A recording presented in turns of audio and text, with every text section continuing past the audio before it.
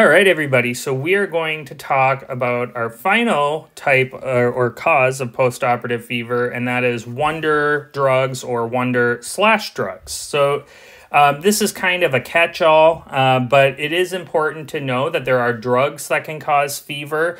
There are transfusions that can cause fever. Blood transfusions can cause fever. And the wonder, I'm not exactly sure where that comes from, but one surgeon that I worked around said, "Wonder where?"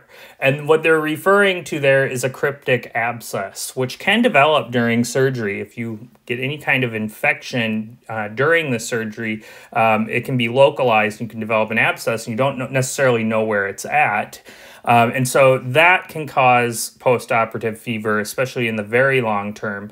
But what we're primarily going to be focusing on here are drugs that can cause fever, generally intraoperatively, as we talk about malignant hyperthermia, and then we'll talk about a couple transfusion reactions. And I'm going to limit this to things that come up regularly on your exam. These are pretty high yield things.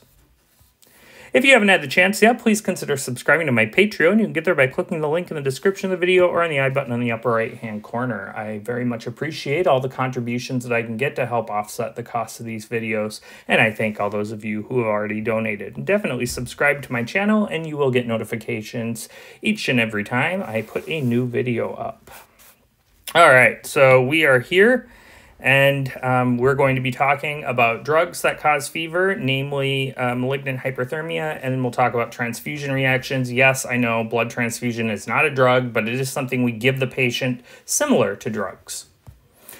All right, so this is what we're going to be talking about. Now, I had included this actually... I think I might have included in a previous video. Somebody had mentioned that a big cause of postoperative fever in the immediate term, within the first couple days, is cytokine release, and that is a really good point. The problem is that's really difficult to test. The only way I can imagine it coming up is that they'll tell you 12 hours after surgery, patient develops fever, what's the most likely cause? And that would be cytokine release. Now, I know in my talk on wind, I talked about atelectasis as the cause of fever. Atelectasis does not always cause fever, but it can lead to pneumonia, which certainly can cause fever, always causes fever, actually. So it is important to keep that in mind, but do bear in mind also that cytokine release due to the trauma of the surgery can lead to a postoperative fever. All right, so malignant hyperthermia. This is a type of drug fever. There are a number of drug fevers. There are some drugs that have fever as a side effect. You will not be expected to know those, but malignant hyperthermia is so important for you to know. And fortunately, it is fairly straightforward. So malignant hyperthermia is a reaction to an anesthetic agent, and it's going to be one of two things. It's either going to be the inhaled volatile anesthetic like sevoflurane, or it'll be due to the succinylcholine, which we give as a paralytic agent. Now, one thing that does come up, especially on step 1, is they'll give you a vignette of a patient with malignant hyperthermia, and then they're going to ask you what's the underlying cause. And yes, it is the medication that triggered it, but this can run in families, and it's actually due to a mutation of the ryanodine receptor, which is a calcium channel. And because this mutation is inherited, it's going to be important that you ask the patient prior to the surgery, has anyone in your family had any kind of reaction during surgery that caused the surgeon to have to stop the surgery? They might not know the term malignant hyperthermia, so just ask about parents with complications. And it's really parents or siblings that we are concerned about, because this is an autosomal dominant inheritance pattern. Usually this will develop during the surgery, but you can develop malignant hyperthermia after the surgery. Usually it's within hours. Symptoms, the three big ones that you need to know are fever, rigidity, and myoglobinuria. So you've got a patient who's getting surgery, and then the anesthesiologist notes that they went from 98, and then you administer the anesthesia, and now they're 100 and rising. That is concerning. Another thing that can help you confirm this is myoglobinuria. Now, that's not always going to be present, but on a test vignette, it could be given to you. Now, it is important for you to know the difference between malignant hypothermia and something else that can cause fever due to drugs, and that's neuroleptic malignant syndrome. The big thing there, even though it's very similar as far as presentation, these patients have a history of being on antipsychotics, which, as we know, are dopamine antagonists, and that causes the neuroleptic malignant syndrome. Malignant hyperthermia is associated with anesthetic drugs. Diagnosis here is clinical. This is an emergency. We do not have time to do lab tests. So what we're going to do is you've got a patient with fever and rigidity during the surgery. You are going to immediately give them dantrolene and then stop the surgery.